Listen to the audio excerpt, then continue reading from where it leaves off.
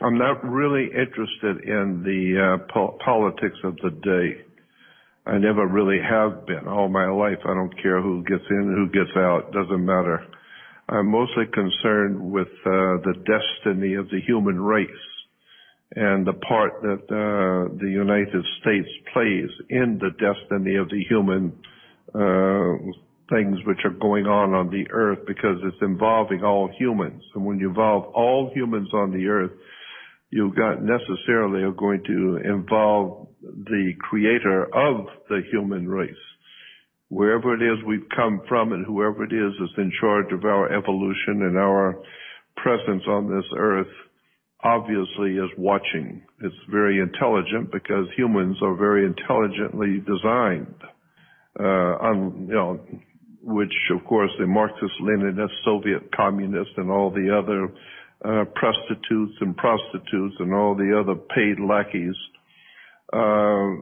would find fault with the idea that we were created. But there's no doubt in anybody's mind who has looked into this at any point knows that, something as complex as a computer does not evolve itself. Something as complex as a finely tuned watch does not evolve itself. And so when you look at the human being, it's way too complex, way too complex to have just evolved out of mud. But that's the kind of thing the prostitutes and or prostitutes in the media, I call them prostitutes. The prostitutes sell their body. What the prostitutes sell their soul. They sell out the truth. They sell out for money. And I have no respect for the American media whatsoever. All they do is take their money and drive fancy cars and live high because they work for their masters who rape our country and our people. And they pay these prostitutes and these professors and all the other lackeys who don't mind crawling on their knees to pick up their check. And so I think it's an idea whose time has come. I started talking about all of this menagerie going on some 56 years ago, maybe going on 57 years ago now, about the possibility that our world is being conspired against by wealthy and powerful people in high places. And so it has finally come all the way around to where now it's overwhelming and obvious. When I started talking about it back in 1960, that's a long time ago, in 1960, where I started talking about and doing lectures on secret societies and fraternal orders and all of the dark criminality, white-collar crime and criminality going on in government. I had no idea in the world at that time how really dark the thing really is. But after looking at it for 57 years, I pretty well have a handle on how bad the situation is.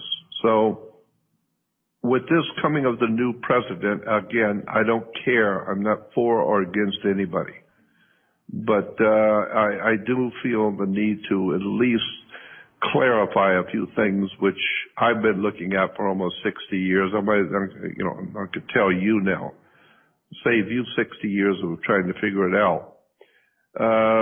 For many, many years, since the turn of the century back in 1900, there has been a concerted effort on the part of what we call Ivy League universities and colleges and newspapers, magazines, television, big television shows like Discovery and all of the big television networks, especially the networks with their news at night, nightly news. There has been, as far back as 1900, a concerted effort to uneducate the American people, because the more ignorant you are, the easier it is for con men to con you.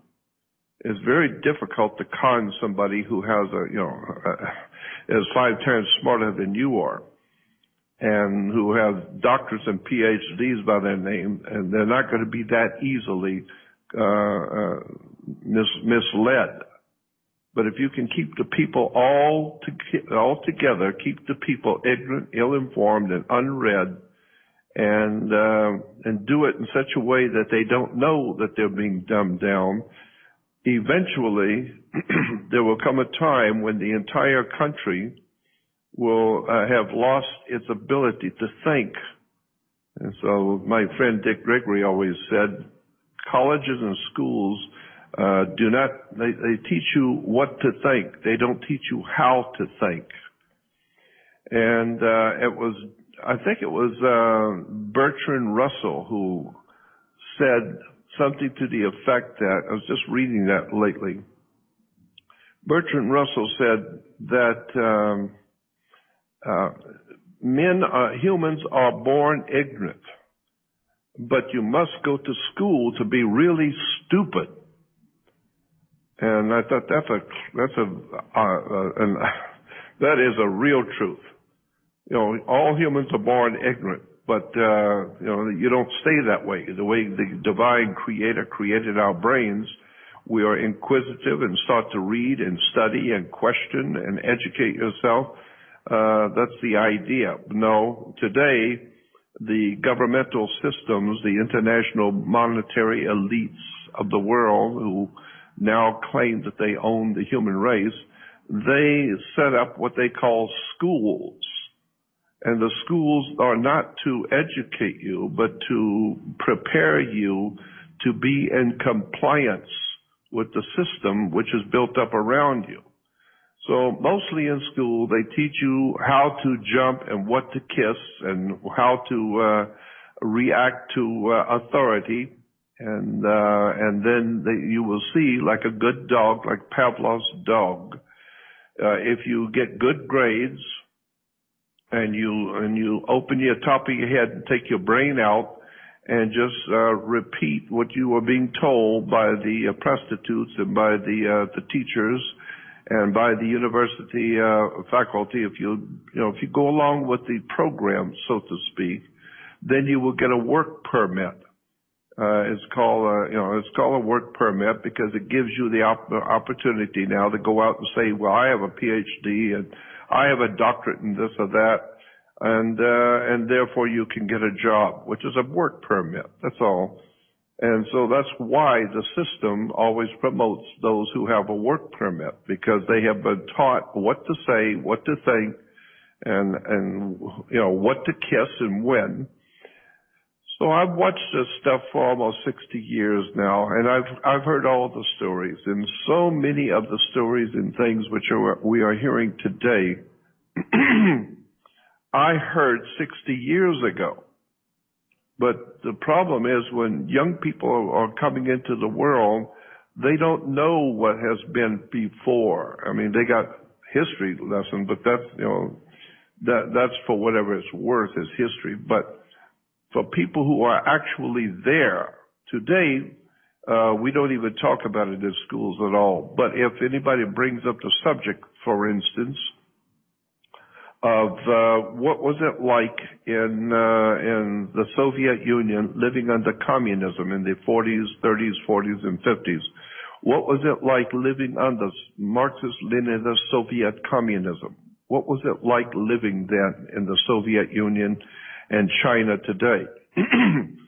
Well, if you go back and listen to the people who are still alive, some of them are still alive today, very old, but they were there and they lived under the regime of communism in the Soviet Union. And when you talk to them, or if you're talking to some very old couples that are still alive who actually were in Berlin under the Nazi regime, talk to the people who were there. Don't worry about reading a book right now. Talk to the actual guy on the street who lived there under those regimes and tell you what he lived through, how he saw it, and then you begin to get a good idea about what life under the Soviet communist system really was.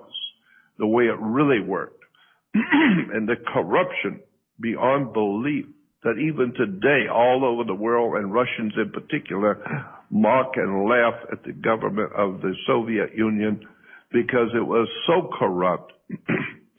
And so, but you see, I heard all of this some 60 years ago. I was very interested, and I started studying the very subject of Marxist philosophy, communist theology, etc. And, well, with that background, I look at the world today, and that's what America is. It's a Soviet communist operation. And the people of America have no idea what those words even mean. Why? Because they've been watching basketball so long, they have been entertained by Hollywood so long, that they really have no idea in the world, unless they talk to some 90-year-old couple that were around, that were there when the stuff was happening back in the Soviet Union or back in Nazi Germany. Talk to the people who were there, eyewitnesses. They didn't read a book and tell you. No, talk to the people who were there. Remember, when you're reading a history book, always go to the first page and see who publishes that book, what publishing company publishes that book. And then go on the stock market or go to the reference works and see who owns that publishing house that published that history book, which I did. I used to do that all the time. And so many times I would find that the publisher of these history books that glorified the Soviet Union, glorified China, how wonderful the People's Paradise was. This was 40 and 50 years ago. I would go and see who owns the publishing company. And many times it turned out to be the Rockefeller Brothers Trust Fund who owns the publishing house, or the J. Paul Getty Company, or the Mellon Company. And then you find out the big publishing houses are owned by people like the Rockefellers, the Rothschilds, all the international bankers own the publishing houses that publish the books that tell you the BS. And so it didn't take me long, some 60 years ago, to figure out, it's just a business here, the business of bullshitting the world, and Americans in particular. So I started looking at who is publishing these books and what is the real truth. And so I began talking to people who were there in Germany and in Russia and in communist China, and what they would tell me was totally different than what the glorious reports by the Rockefeller Brothers Trust Fund was telling people in schools and teaching them. And what happened at that time, we're talking about 60, 70 years ago, the world communist movement began moving into America through the educational system. And all of this is all documented. Most people who are well aware of American history know all of this, but I'm just carousing over some of the history that most people are not aware of today. But one thing that pops up in my mind that I really want people to understand is that Obama came out of Chicago. Well, so did Al Capone. So did the organized syndicates. The Jewish syndicates, the Mafia, the Cosa Nostra, the American outfits, we would call the outfits. Al Capone made Chicago famous. Why? Because at one time, going back into the 20s, 30s, and 40s, 1940s, when I was born, Al Capone and the mob controlled Chicago. And Chicago was famous around the world for its organized crime, its criminal syndicates. Even the mayor and the city hall were on the take. And there's all kinds of documentaries about this on television and YouTube today. Go on to YouTube and look up, organized crime in America. And there's all kinds of documentaries telling you about how really disgusting and filthy the political system was, the organized criminal system was in Chicago. But what a lot of people don't know, I do, because I'm 76 years old, and I damn well remember it. But most people today haven't spent 76 years on this earth looking at the kind of things I have. But I remember, and you can go on the web and clarify it for yourself, that along with organized crime and the syndicates and the Al Capone and the drug dealers and all of the professional criminal outfits coming out of Chicago, New York, and Detroit, and all of those old, you know, we get a glimpse of what it was like in the movie Godfather or Goodfellas. Those are great movies, but they were important movies, especially just to give you an idea about what the world in Chicago and America was really like way back when. A lot of anybody in my audience is 70 and 80 and 90 years old. They'll know what I'm talking about. America was filled with organized crime, criminal syndicates. So understanding that, and understanding that Chicago played the leading role in organized crime, you also need to know with that something I know, and the old school people, all the old guys listening to me know, is that they had a partner in crime. Usually criminals do have partners in crime. And organized crime in Chicago in particular was well known that there was another component to organized crime, and you could go on the web and check all this out and watch the documentaries. The organized crime in Chicago and you know, and in America continually was the Democratic Party. The Democratic Party was a criminal outfit going all the way back to before 1900. If you go back into the history of America, you will see where the Democratic Party, what we call Democratic Party, came from. A great book on that subject was, I've talked about it many times, was Fire in the Minds of Men by James Billington. It's on my website, in my research website. I'll talk about that in a few minutes. But in the book, Fire in the Minds of Men, which incidentally is on the web for free ebook download, Fire in the Minds of Men, James Billington. James Billington happens to be today the chief librarian for the Library of Congress. So you don't get any more mainstream than that, being the chief librarian for the Library of Congress. And he wrote a book called Fire in the Minds of Men, where he explained where the Democratic Party came from. And it goes back to the secret societies in Europe and the organized crime in Europe, and how organized crime came to America. It came to Europe. It went into Russia and overthrew the Russian government, went into China and overthrew the Chinese government.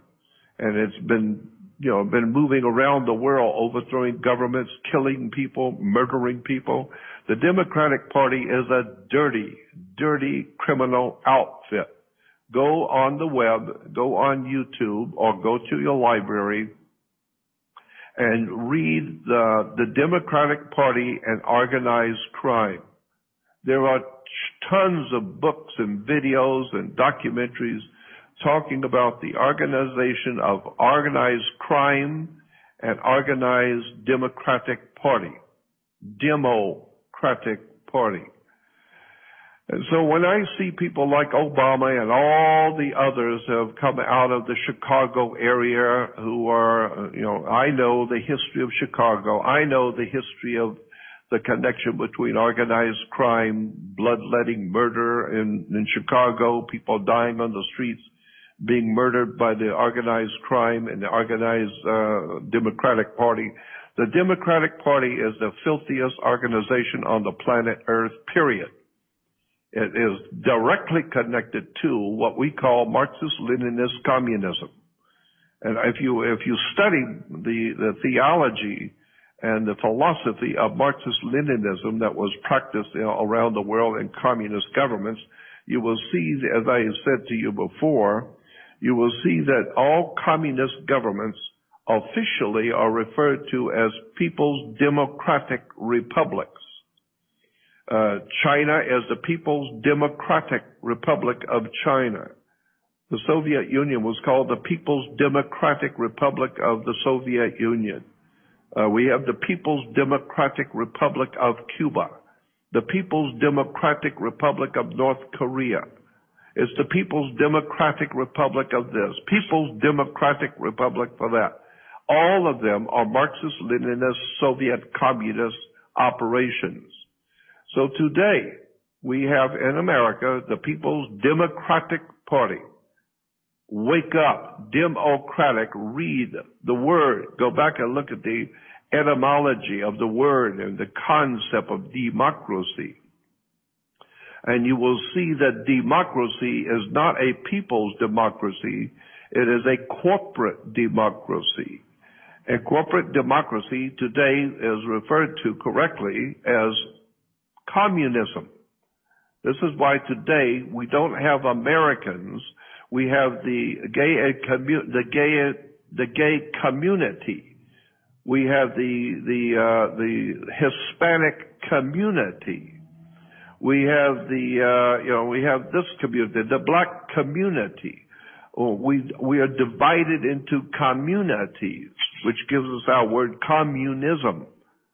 From our commune or communism, we get a community.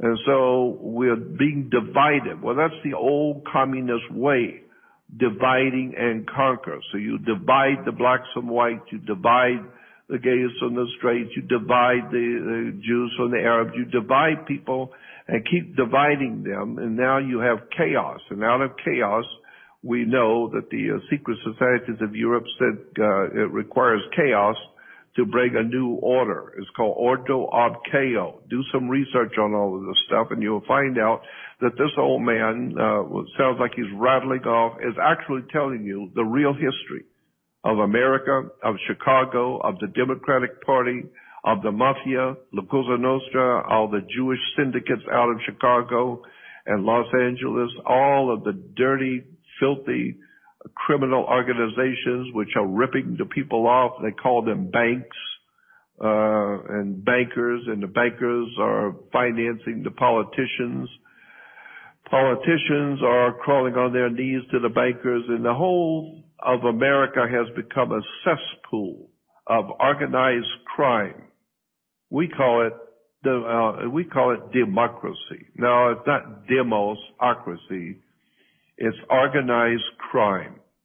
So that's why today people who have been born and raised, I mean, I'm not complaining about them, but people who have been born and raised and know nothing else but Marxist communism, that's all they have been taught in school, that's all they have seen on television, news, that's what they're being fed every day from colleges, universities, and they don't mind telling you.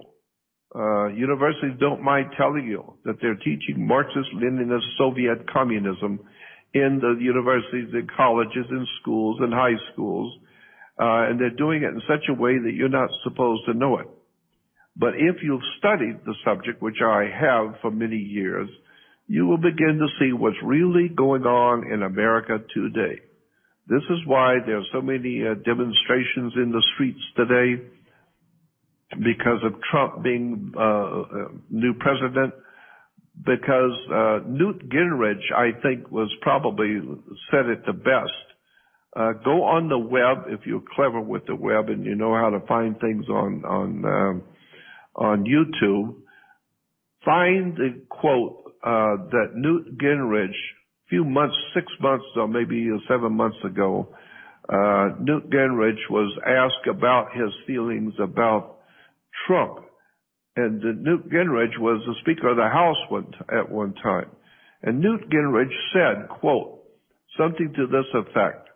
He said that Washington, D.C. is scared to death of Trump They are scared to death of this man. And Gingrich said the reason why Washington, D.C. is so upset with him is because he is not a member of the secret society that owns and runs America. And they know he's not a player. He's not part of the secret society that runs America. That's what Newt Gingrich said on the air publicly. Go on YouTube and find it and watch it.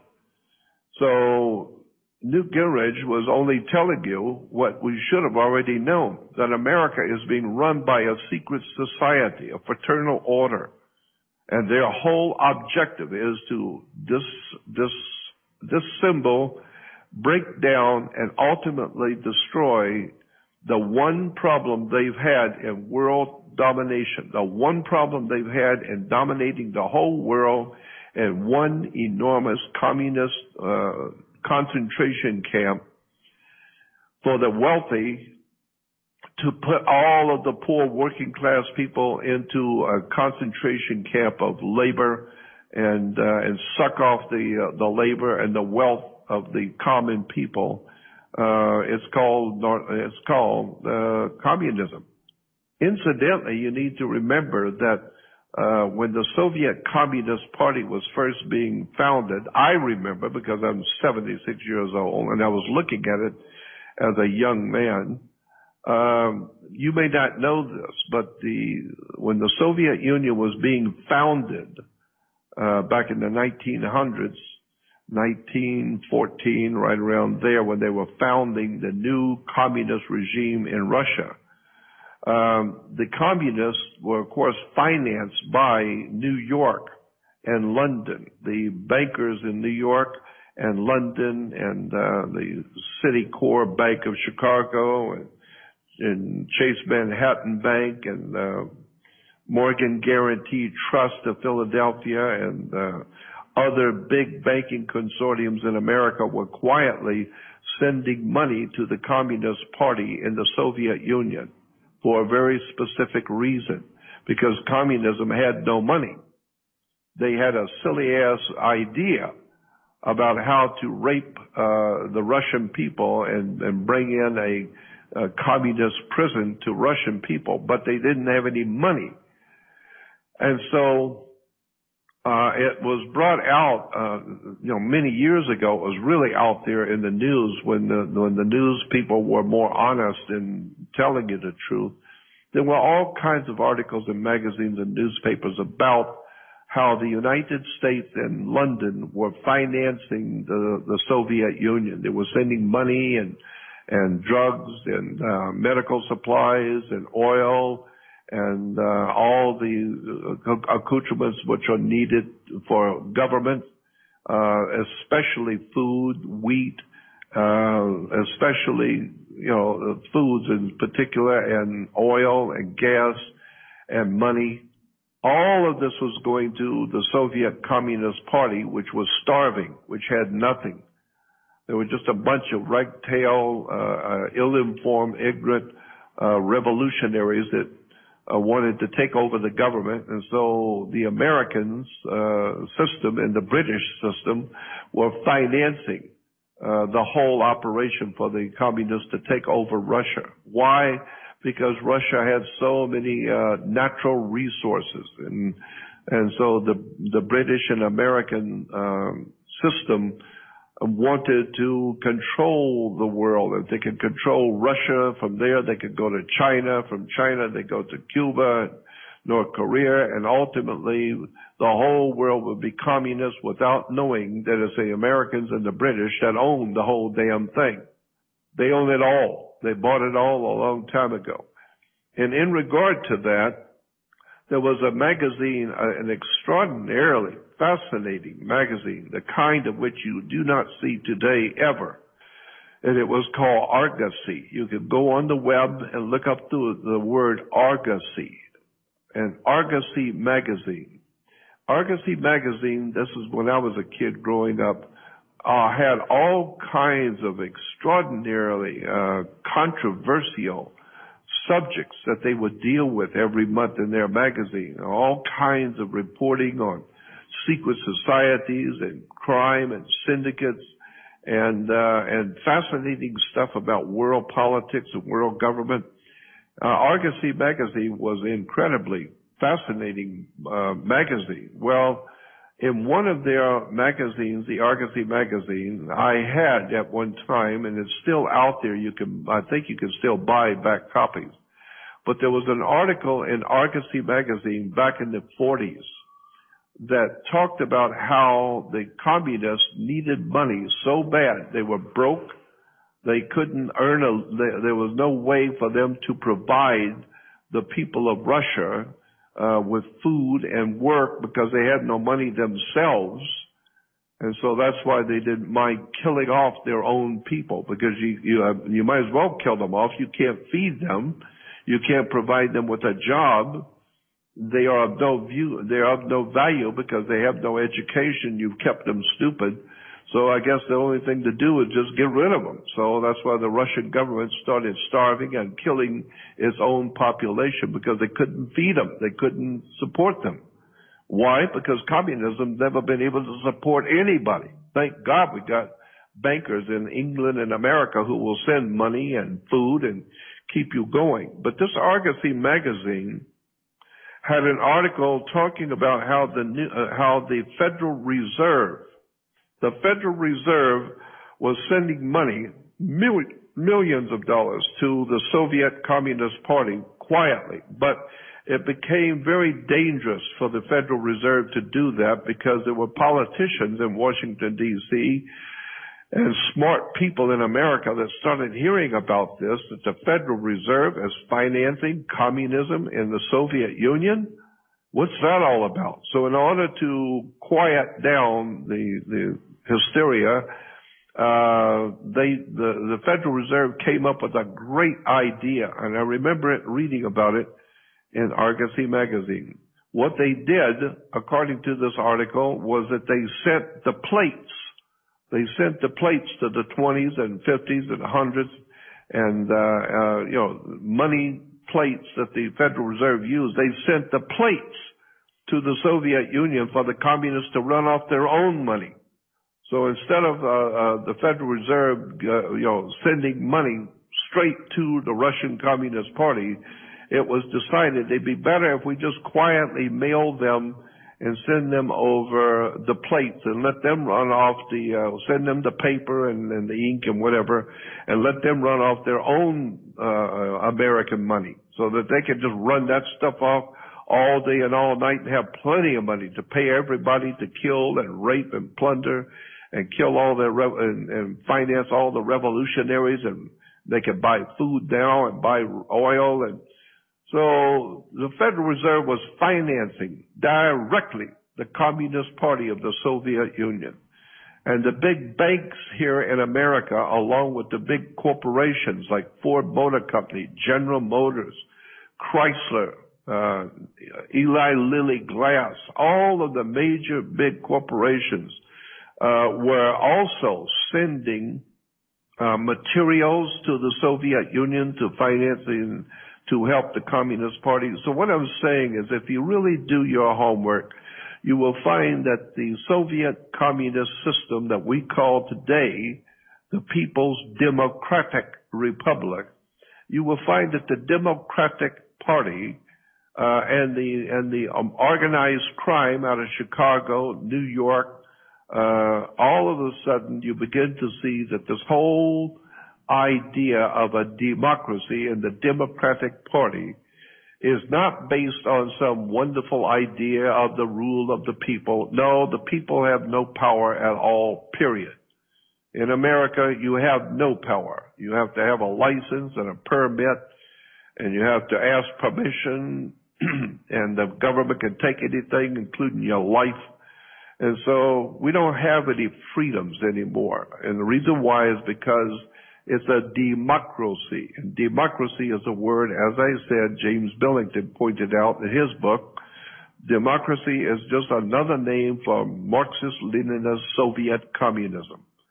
So the bottom line is that when I see Obama coming out of the old Marxist-Leninist Soviet operation, using the old Soviet communist terms, using the old Soviet Marxist-Leninist symbols and emblems, and understanding who's financing and organizing and directing him from behind the scenes, the old Soviet communists of the old school who came to America like the Nazis during the 40s. They came to America. The Nazis became known as Republicans, and the communists came over here and started joining the Democratic Party. So when I see this government cram filled with Marxist, Leninist, Soviet, communist bullshit, and the American people have no idea in the world what is going on. And so there's this war going on between the Republicans, which are Nazi, SS, Gestapo Nazis, and there are a few, thank God, there are a few real Americans who happen by chance to be Republicans. And they are real Americans. And there's only a few, but they are very good people who know what's going on. But overwhelming amount of people in the Republican Party don't even realize they're working for Nazi causes. But there, as I said, there's some really good people in the Republican Party. And I know there has to be somebody, I don't know who it would be right now, because I don't follow politics that close anyway. But I'm sure there must be somebody who can relate to being an American and America as it was founded in the Democratic Party. I don't know who that would be, because every Democrat I hear is mouthing the same old stuff I heard 60 years ago, the same old terms, the same catchphrases. It's just amazing how much people don't know about this government. So having said that, there's so many other things I want to talk about, but having said that, just understand the reason why there's so much activity in the streets and demonstrations from the Democrats. Demonstrations are uprisings in the street. So when you see thousands of people burning cars and rioting, we call it a demonstration. Why? Because they're demonstrating. Why? Because they are Democrats. They have been taught in schools, unknown to them, but they've been taught in schools how to overthrow a government. And so they have no education. Most of the Democrat and most of the people rioting in the streets remind me of old Christmas tree lights. Half of them don't work and the other half are not that bright. So when I see all of this Marxist-Leninist communism on one side and the Nazism on the other side, and then there's a few good Americans in government who are trying to straighten this mess out, I understand now what's going on in the streets of America and who these people really are. And unfortunately, our people, our youth and our people have been brought up to understand the Marxist philosophy of, feed yourself and get the government to give everything, and you don't have to work, you don't have to do nothing. That's all Marxist communism. So that's what I have to say about the Democratic Party. They're all a bunch of communists and all a bunch of fascists, and the whole damn bunch should be put under arrest for treason. So that's my view, that's my opinion. And so from there, I want to talk about, I don't care about what's going on right now. I'm just curious to see what's going to happen in this country, because it looks like somebody is trying to reestablish Americanism in America. Well, for 100 years, America's been dominated by communists and Nazis. So now somebody is trying to reestablish Americanism, and boy, both sides, especially the Democrat side, is not happy with that. My God, they've been working hard for over 100 years, being fed by American banks and American money to overthrow the world system of freedom. And now they are confronted with somebody who's talking about being an American. My God, they can't handle that. So that's what I see is happening. I mean, I'm just an old man giving you my opinion, but I've been watching this stuff before most of my audience was even born. I know what's going on. That's why you're having all the rioting and demonstrations in the streets, is because the whole of America has been misled through schools and universities and news organizations, magazines, entertainment, to buy into the Soviet communist system. And now that system is being disrupted, and that's why everybody's so pissed out in the street, because they're afraid that their free meal is over, and they'll have to go back to being Americans again. So that's it. That's my feeling about the disgusting position we Americans, we real Americans who care about our country, are in. Because I said it before and I'll say it again, knowledge is power. And that's why the people of America have no power to do anything, because they have no knowledge of how this stuff works. You need to go back and talk to the old guys, the old school, the old guys, the great-grandfathers who were there in the Communist Party of Europe. They were there under Marxist-Leninism. They were there under the Nazi regime. Talk to the old guys. They are the ones that can tell you what the real story is. And all of them will tell you the same thing they saw in Soviet Communist Russia is exactly what they're seeing today in America. The only difference is the Americans have a lot of fat that they have been living on. The communists are living on the fat of the land. Americans have been so hardworking and built up such an empire that now the criminals can suck the tit of America and suck all the vitality and money and value out of the American system and leave the Americans broke, subject to defeat by a foreign power. It's incredible. It's horrible what has happened to our country. And the Marxists and the communists today, we call them Democrats, are out in the streets because they know this is serious business. They may be out of business real soon. My God, I hope to hell they are.